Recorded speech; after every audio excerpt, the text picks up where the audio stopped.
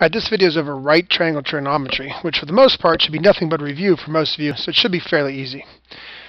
Alright, so recall that we defined sine and cosine as a relationship between y and r and x and r based on this scenario right here. This is our easy scenario where we have a triangle inside of a circle, angle theta, radius r is the hypotenuse, x is the bottom length, y is the vertical length. Very easy. Now imagine if we were to take that triangle out of the circle. We would have a standard right triangle, right? Keep in mind that it must be a right triangle. Now, the angle we're talking about is theta, and instead of referring to the side over here as y, the vertical height, that's just the side that's opposite of our angle. We have the side down here, instead of calling that x, that's the side that's adjacent to our angle, and then we have our hypotenuse. Instead of calling it a radius, it's our hypotenuse. This is just more of a general triangle, unrelated to a circle. The cool thing is that these same relationships apply. We know that sine, remember from above, is y divided by r. Well, for us, that's the opposite side divided by the hypotenuse. And cosine is, we know, x over r, but for our triangle here, that's the adjacent side divided by the hypotenuse. And lastly, tangent we defined as y over x, but again, for us, that is going to be the opposite over the adjacent. So this is a way to help us understand right triangle trigonometry. Again, it's using our sine, cosine, tangent functions within a right triangle. Now, one way to help us remember this, you probably have learned, is the phrase SOHCAHTOA.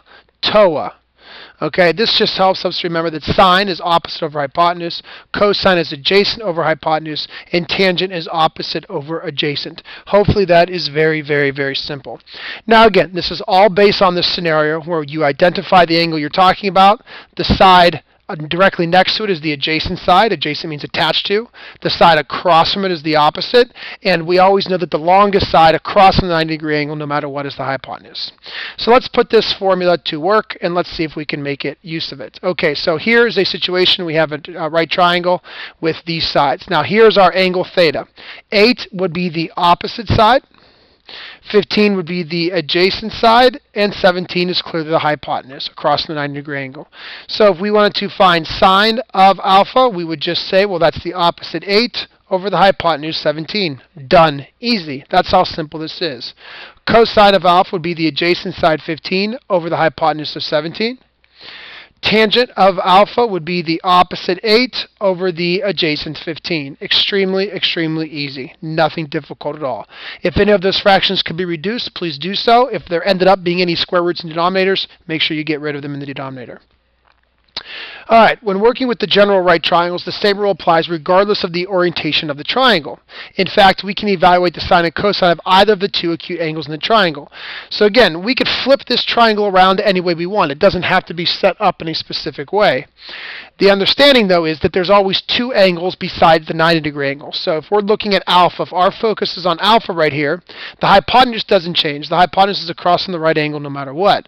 But across from alpha is our opposite side, and the adjacent side is the one that's right next to alpha. However, if I turn my attention and decide to start talking about the other angle, beta, the opposite and the adjacent do switch around. Now, this side over here is considered the opposite side for beta, and this side up here is considered the adjacent side for beta. Once again, the hypotenuse cannot change no matter what, because the hypotenuse is always directly across from the right angle no matter what.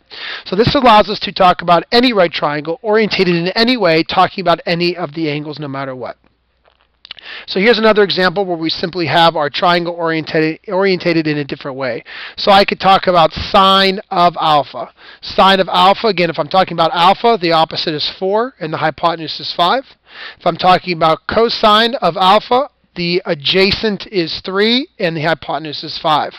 If I turn my attention and talk about beta now, sine of beta is going to be the opposite, which is now 3 for beta. Hypotenuse is still 5.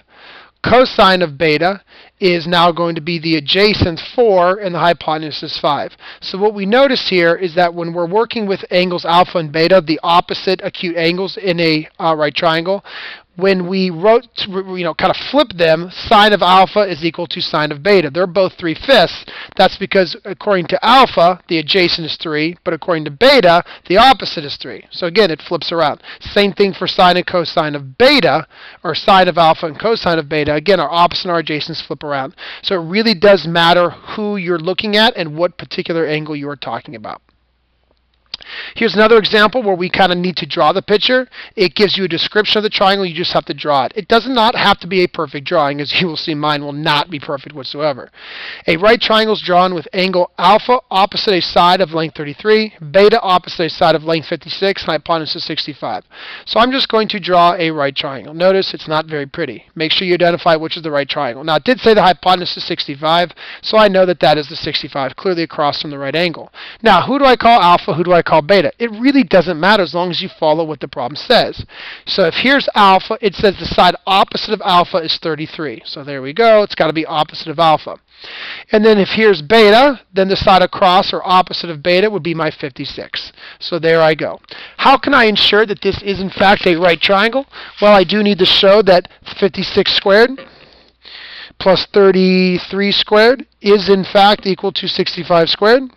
And that is true. It does true. I just checked it on my calculator. You obviously can check it on yours if you want to. Now, they want me to find sine and cosine of alpha and beta. So let's do cosine of beta first. Okay, according to beta, the adjacent is 33. The hypotenuse is 65. Done. Sine of beta, let's see here. Sine of beta, the opposite is 56. The adjacent, the hypotenuse is 65. Very, very, very simple. All right, let's go ahead and talk about cosine of alpha now. According to alpha, the adjacent is 56, and the hypotenuse is 65. Notice over here, that was sine of beta because I flipped it around. And lastly, sine of alpha is going to be the opposite 33 divided by the hypotenuse 65. Once again, if any fractions can be reduced, please do so, but that is very, very, very simple.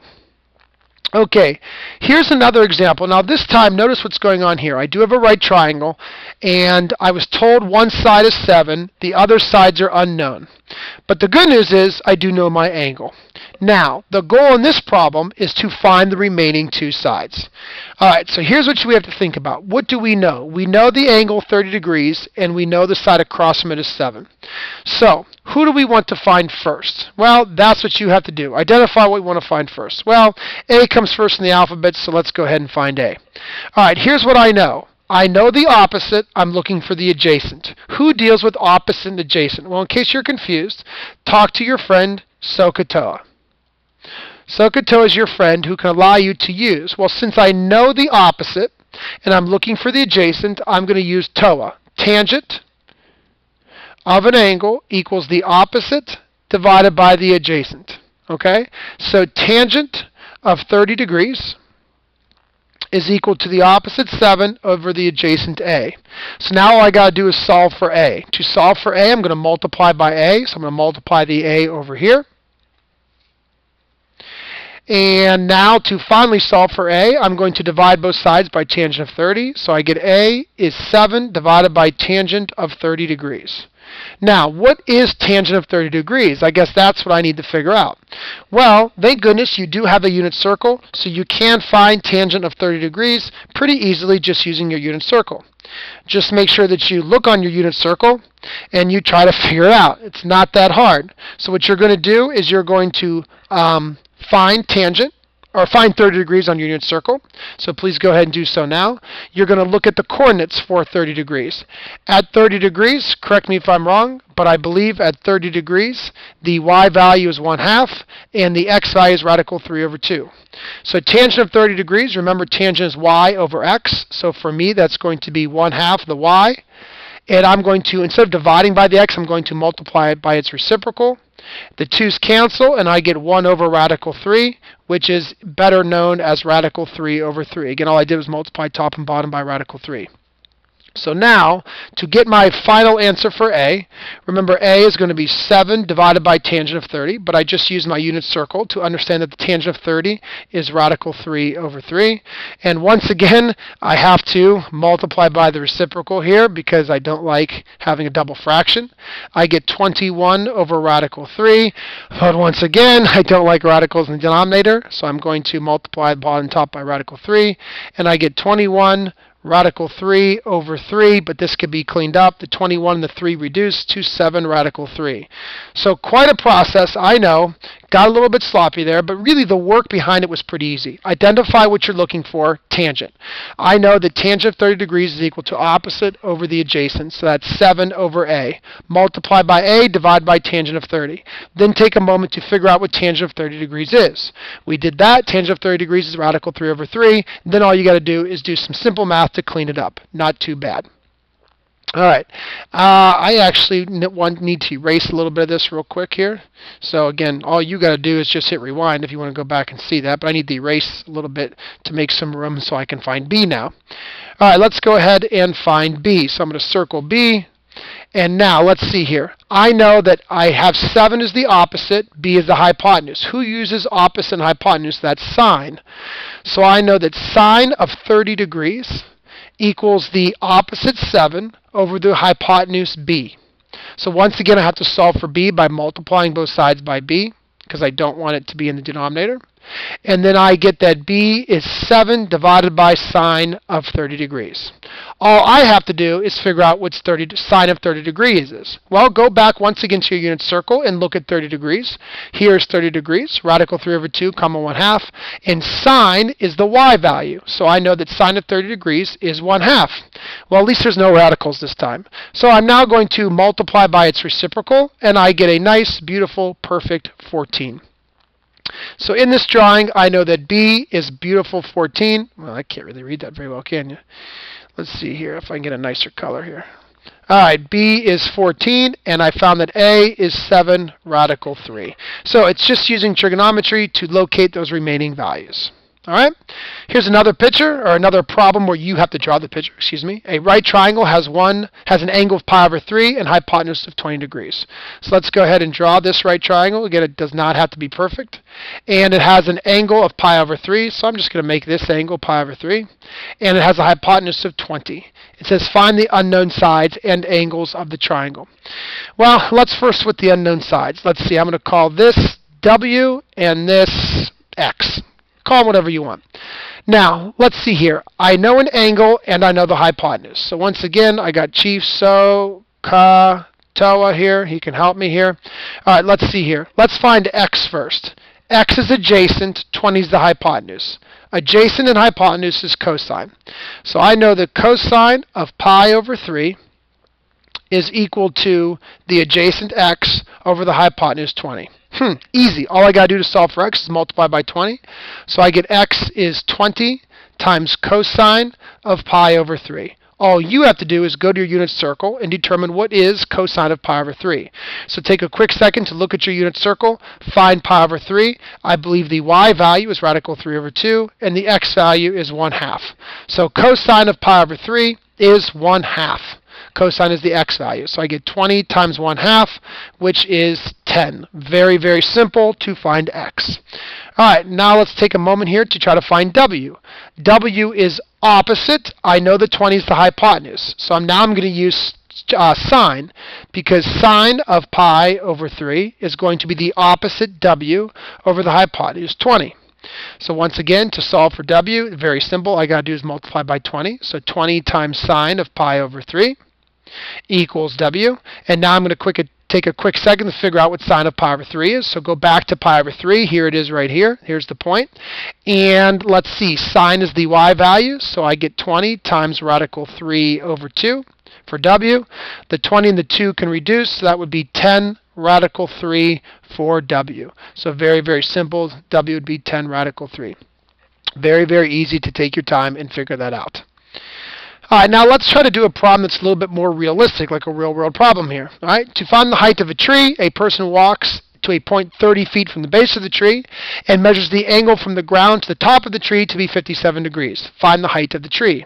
So here's my setup. We walked from the base of the tree 30 feet away. We looked up 57 degrees, and now we're trying to find the height h of that tree. Well, let's see here. I have Chief So Ka Toa to help me out here. I am looking for the opposite. I know the adjacent. So that means I'm going to use tangent because tangent deals with opposite and adjacent. So tangent of 57 degrees equals the opposite h divided by the adjacent 30. All I have to do to solve for h is multiply both sides by 30. So h equals 30 times tangent of 57. Now, at this point, I don't know what tangent 57 degrees is, nor can I look it up on my unit circle because it's not one of my perfect angles. So I'm going to have to get an approximate answer using my calculator. Just make sure you're in degree mode since we are working with 57 degrees. And type in 30 times tangent of 57, and you get 46.1, actually it would round to 46.20 feet. Okay? Very, very simple to do that. All you need to do is take a quick second on your calculator, and you're going to have to get an approximate answer. All right, last problem of the day. Here's example number 7. A little bit of a trickier problem, but we'll walk ourselves through it. A person standing on the roof of a 100-foot building is looking towards a skyscraper a few blocks away. So here's the person on the top of the roof.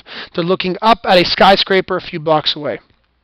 She measures the angle of declination, that's the angle looking down to the bottom of the skyscraper, to be 20 degrees. And that is exactly 100 feet from the top of that building. So they show you that that's 100 feet from here to here. Okay? Because remember, her building is 100 feet tall, so obviously straight across is 100 feet. All right, she also measures that the angle of inclination to the top of the skyscraper is 42 degrees. So that is looking up to the top of the skyscraper is 42 degrees. So now what happens here is we have two right triangles. We have the small one on the bottom and the big one on top. I need to find the total height h. Well, I already know that part of h is 100, right? This part over here is 100. I need to basically find a. If I could find a, all I got to do is add 100 to it, and I could find the total height of that skyscraper. So how do I find a? Well, if I look at this big triangle right here, I'm going to outline this big triangle in green. I know that the angle is 42 degrees, but I don't know x, I don't know a. In fact, I don't know any of the side lengths. That's a problem. I need to know at least one side length to continue on. So I'm going to look at this bottom triangle first. The bottom triangle I'm going to refer to is kind of this magenta color. So if we look at this bottom triangle, I do know that the side opposite of 20 is 100, and I'm looking for this adjacent x, because x is the only side that's shared between these two triangles. So now I'm going to go ahead and use tangent. I know that tangent of 20 degrees equals the opposite 100 divided by the adjacent x. Again, I'm thinking about this bottom triangle here. And if I can find x, I could then use it to help me find a. So let's find x. Let's see here. All I got to do is multiply both sides by x.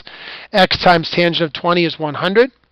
That means x is 100 divided by tangent of 20 degrees. Once again, 20 degrees is not on my unit circle, so I'm just going to go ahead and use my calculator. 100 divided by tangent of 20, I get approximately 274.75 feet. Now that is x. X is 274.75. Now, how can I use that to help me find a? Well, look at the green triangle now. If I look at the green triangle now, I know the adjacent. I'm looking for the opposite a. So once again, tangent of 42 degrees is going to be the opposite side a divided by the adjacent, which I just found, x, 274.75. How do I find a? All I got to do is multiply the 274 over. So I'm just going to take a will be 274.75 times tangent of 42 degrees. Once again, 42 degrees is not on my unit circle, so I'm going to have to multiply by tangent of 42 degrees on my calculator, and I get that A is 247.38 feet. That's A right there. Pretty simple there.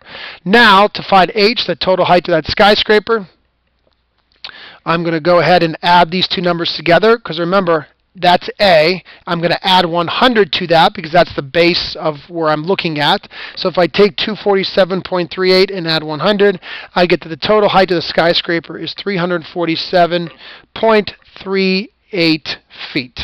Once again, H is a combination of 100 plus A. That's why I had to find A and then add 100 to it. Alright, so hopefully that video was nice and simple, understanding how I can use trigonometric functions to understand right triangles.